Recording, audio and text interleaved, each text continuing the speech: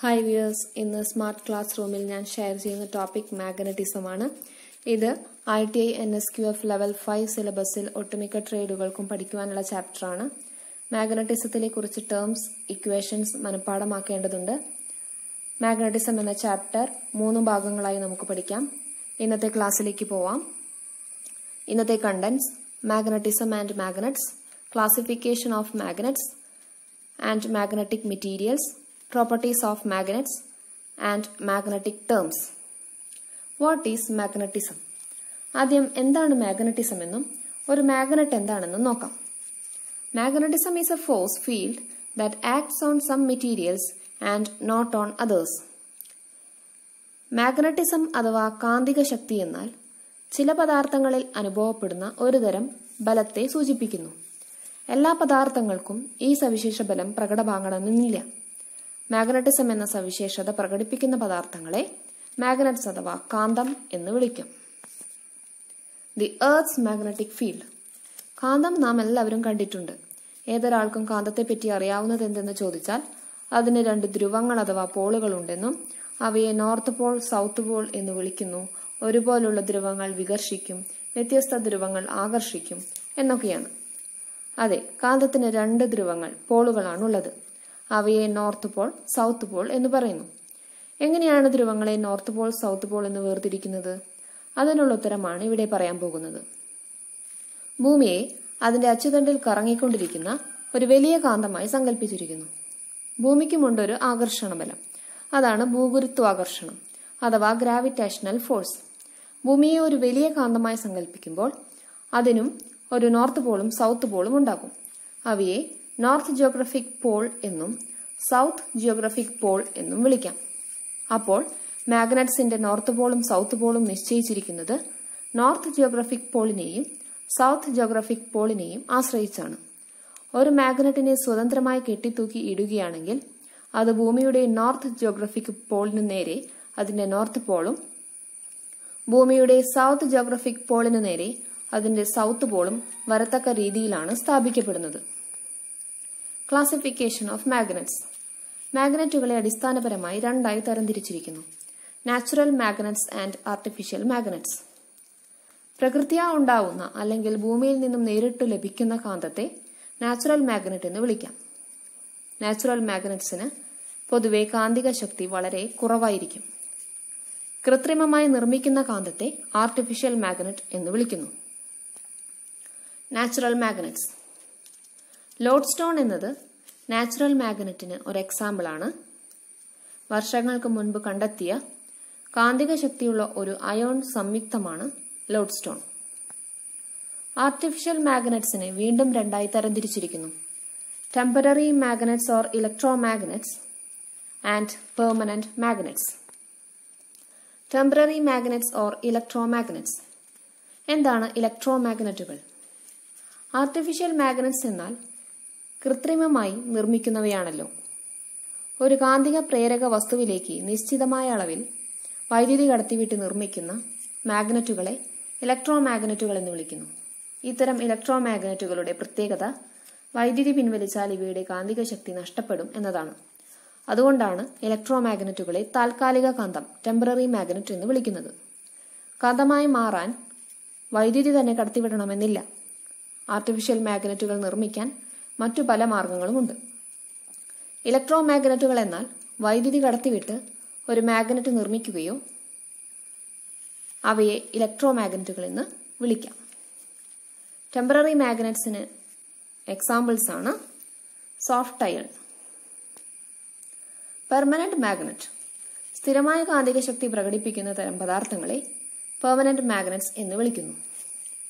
വൈദ്യുതി കടത്തിവിട്ടോ മറ്റ് ഏതെങ്കിലും മാർഗങ്ങളിലൂടെയോ കാന്തിക ശക്തി കൈവരിച്ചാൽ പിന്നീട് വൈദ്യുതിയോ മറ്റു മാർഗങ്ങളോ പിൻവലിച്ചാലും ഇത്തരം പദാർത്ഥങ്ങളുടെ കാന്തിക ശക്തി നഷ്ടപ്പെടുന്നില്ല. ഈ ഒരു സവിശേഷതയെ റിറ്റന്റിവിറ്റി എന്ന് വിളിക്കുന്നു.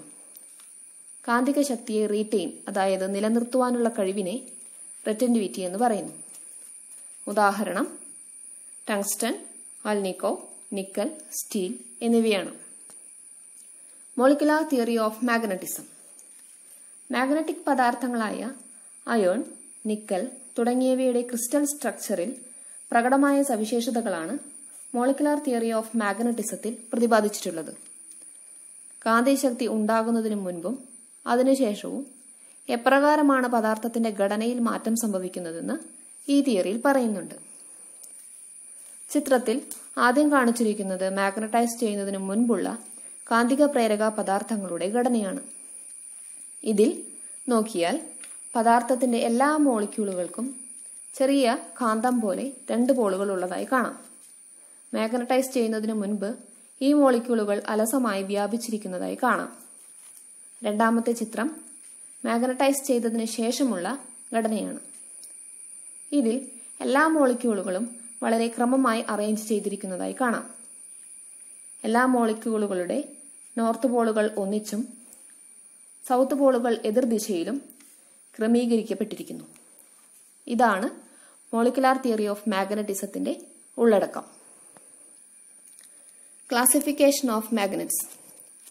മാഗ്നറ്റിക് പദാർത്ഥങ്ങളെ 3 തരംതിരിച്ചിരിക്കുന്നു: ferromagnetic materials, paramagnetic materials and diamagnetic materials. Ferromagnetic materials. Those substances which are strongly attracted by a magnet are ferromagnetic materials. ഒരു കാന്തത്തിനാൽ ശക്തമായി ആകർഷിക്കപ്പെടുന്ന വസ്തുക്കളെ ഫെറോമാഗ്നറ്റിക് മെറ്റീരിയൽസ് വിഭാഗത്തിൽപ്പെടുത്തിയിരിക്കുന്നു.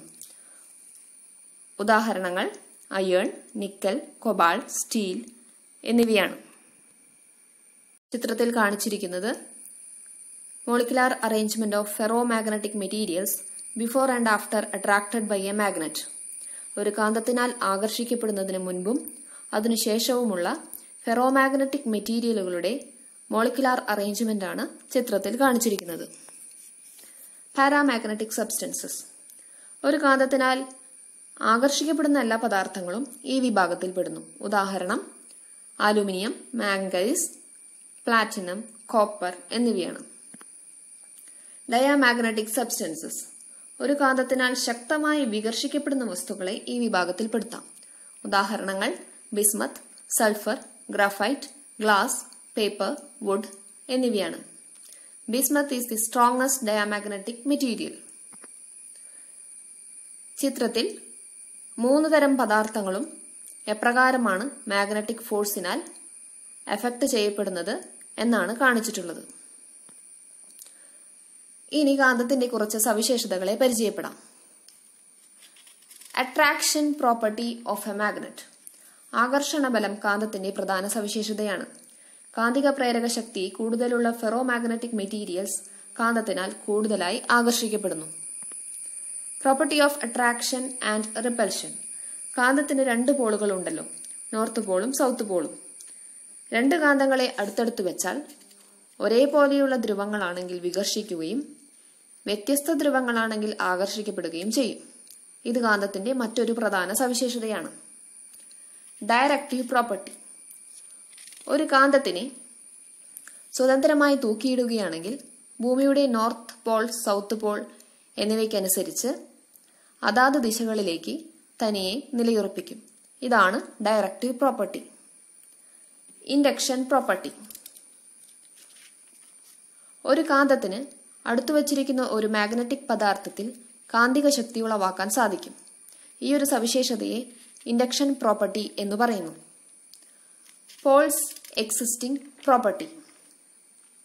ഒരു കാന്തത്തിന് 2 പോളുകൾ ഉണ്ടാകും. ഒരു കാന്തം എത്ര ഭാഗങ്ങളാക്കിയാലും 2 പോളുകൾ നിലനിൽക്കും. ഇതാണ് Paul's existing property. Demagnetising property. ഒരു കാന്തം അശ്രദ്ധമായി കൈകാര്യം ചെയ്യുകയോ നിലത്തിടുകയോ ചൂടാക്കുകയോ പൊടിക്കുകയോ ചെയ്യുകയാണെങ്കിൽ അതിന്റെ കാന്തിക ശക്തി നഷ്ടപ്പെടുന്നതാണ്. ഇതാണ് demagnetising property. Property of strength. ഒരു കാന്തത്തിന്റെ 2 പോളുകൾക്കും ഒരേ കാന്തിക ശക്തിയായിരിക്കും ഉണ്ടാവുക. ഇതാണ് property of strength. Saturation property. ഒരു പദാർത്ഥത്തിനെ വൈദ്യുതി ഉപയോഗിച്ചോ അല്ലാതെയോ കാന്തമായി മാറ്റിക്കൊണ്ടിരിക്കുമ്പോൾ മാക്സിമം കാന്തിക ശക്തി കൈവരിച്ചാൽ പിന്നീട് എത്ര തന്നെ ശ്രമിച്ചാലും അതിന്റെ ശക്തി വർദ്ധിക്കുകയില്ല. ആ പോയിന്റിനെ സാച്ചുറേഷൻ പോയിന്റ് എന്ന് വിളിക്കുന്നു. ചിത്രത്തിൽ വൈദ്യുതി ഉപയോഗിച്ച് ഒരു പദാർത്ഥത്തെ കാന്തമാക്കി മാറ്റുന്നതാണ് കാണിക്കുന്നത്. ഗ്രാഫിൽ കാണിച്ചിട്ടുള്ള 2 എന്ന പോയിന്റിനെ സാച്ചുറേഷൻ പോയിന്റ് എന്ന് വിളിക്കുന്നു. കാന്തത്തിന്റെ ഈ ഒരു സവിശേഷതയെ സാച്ചുറേഷൻ പ്രോപ്പർട്ടി എന്ന് വിളിക്കുന്നു. Magnetic terms. ഇനി മാഗ്നറ്റിസവുമായി ബന്ധപ്പെട്ടിരിക്കുന്ന കുറച്ച് ടേംസ് പരിചയപ്പെടാം. Magnetic field. കാന്തിക ശക്തി നിലനിൽക്കുന്ന പ്രദേശത്തെ മാഗ്നറ്റിക് ഫീൽഡ് എന്ന് വിളിക്കുന്നു. മാഗ്നറ്റിക് ലൈൻസ് അഥവാ magnetic flux. Magnetic lines of force are assumed to be continuous loops or lines continuing on through the magnet. It is denoted by phi. ഒരു കാന്തത്തിന്റെ magnetic ഫീൽഡിൽ നിലനിൽക്കുന്ന രേഖകളെ magnetic lines അഥവാ magnetic flux എന്ന് വിളിക്കുന്നു. Phi എന്ന് denote ചെയ്യപ്പെടുകയും unit of measurement weber ആയിരിക്കുകയും ചെയ്യും. മാഗ്നറ്റിക് ആക്സിസ് അഥവാ മാഗ്നറ്റിക് ഇക്വേറ്റർ. കാന്തത്തിന്റെ 2 പോളുകളെ ബന്ധിപ്പിക്കുന്ന സാങ്കല്പിക രേഖയെ മാഗ്നറ്റിക് ആക്സിസ് എന്ന് വിളിക്കുന്നു. മാഗ്നറ്റിക് ഇക്വേറ്റർ എന്നുകൂടി അറിയപ്പെടുന്നുണ്ട്. Magnetic neutral axis. The imaginary line which is perpendicular to the magnetic axis and pass through the center of the magnet is called magnetic neutral axis. Magnetic ആക്സിസിന് പെർപെൻഡിക്കുലറായി കാന്തത്തിന് നടുവിലൂടെ കടന്നുപോകുന്ന സാങ്കല്പിക രേഖയെ magnetic neutral axis എന്ന് വിളിക്കുന്നു. Unit Paul. A unit pole may be defined as that pole which, when placed 1 meter apart from an equivalent similar pole, repels it with a force of 10 Newton. ഒരേ കാന്തിക ശക്തിയുള്ള സമാന പോളുകൾ 1 metre അകലത്തിൽ വെച്ചാൽ ഉണ്ടാകുന്ന വികർഷണ ബലം 10 ന്യൂട്ടൺ ആണെങ്കിൽ അത്തരം പോളിനെ യൂണിറ്റ് പോൾ എന്ന് വിളിക്കുന്നു. മാഗ്നറ്റോമോട്ടീവ് ഫോഴ്സ് അഥവാ MMF. ഒരു മാഗ്നറ്റിക് സർക്യൂട്ടിൽ ഫ്ലക്സ് ഉണ്ടാകുവാൻ കാരണമായ ഫോഴ്സിനെ MMF എന്ന് പറയുന്നു. MMF is equal to N into I. N എന്നാൽ നമ്പർ ഓഫ് ടേൺസും I എന്നാൽ അതിലൂടെ ഒഴുകുന്ന കറണ്ടിനെയും കാണിക്കുന്നു. MMF എന്ന മാഗ്നറ്റിക് ടേം ഇലക്ട്രിക് സർക്യൂട്ടിലെ EMFന് സമാനമാണ്. Reluctance. It is the opposition to the magnetic flux in A magnetic circuit. ഒരു മാഗ്നറ്റിക് സർക്യൂട്ടിൽ മാഗ്നറ്റിക് ഫ്ലക്സിനെ പ്രതിരോധിക്കുന്ന ഘടകമാണ് reluctance. S is equal to Ni by phi. Ni എന്നാൽ MMFനെയും phi എന്നാൽ മാഗ്നറ്റിക് ഫ്ലക്സിനെയും ഇൻഡിക്കേറ്റ് ചെയ്യുന്നു. Unit of measurement ampere turns per weber. Magnetic field strength. ഒരു കാന്തത്തിന്റെ magnetic ഫീൽഡിന്റെ തീവ്രതയെ magnetic field strength എന്ന് വിളിക്കുന്നു. ഇത് ഇലക്ട്രിക് സർക്യൂട്ടിൽ കറന്റ് ഇന്റൻസിറ്റിക്ക് സമാനമായ ടേമാണ്. H is equal to Ni by I. Ni എന്നാൽ MMFനെയും L എന്നാൽ ലെങ്തിനെയും സൂചിപ്പിക്കുന്നു. Unit of measurement ampere turns per metre ആണ്. Flux density. ഫ്ലക്സ് ഡെൻസിറ്റി എന്നാൽ ഒരു കാന്തത്തിന്റെ മാഗ്നറ്റിക് ഫ്ലക്സിന്റെ സാന്ദ്രതയെ സൂചിപ്പിക്കുന്നു. B is equal to flux by area.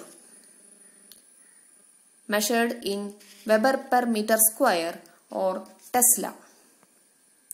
Permeability. ഒരു കാന്തിക പദാർത്ഥത്തിന്റെ ഫ്ലക്സ് ഡെൻസിറ്റിയുടെയും മാഗ്നറ്റിക് ഫീൽഡ് സ്ട്രെങ്തിന്റെയും അനുപാതത്തെ പെർമിയബിലിറ്റി എന്ന് പറയുന്നു. എയറിന്റെ പെർമിയബിലിറ്റി എപ്പോഴും 1 ആയിരിക്കും. എയറിന്റെ പെർമിയബിലിറ്റിയെ റിലേറ്റ് ചെയ്തിട്ടാണ് മറ്റു പദാർത്ഥങ്ങളുടെ പെർമിയബിലിറ്റിയെ സൂചിപ്പിക്കുക. അതായത് relative permeability μr.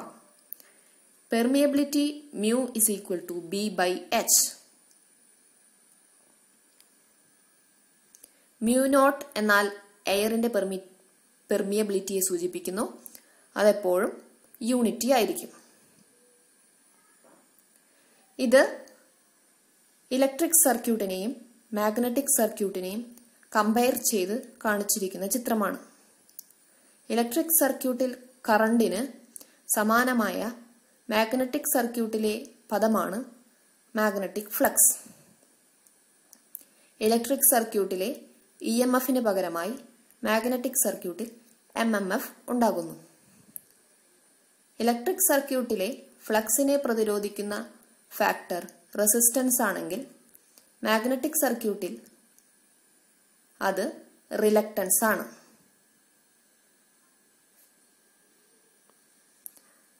മാഗ്നറ്റിസത്തിന്റെ part 2 video എല്ലാവരും മിസ് ചെയ്യാതെ കാണുക. Thank you for watching.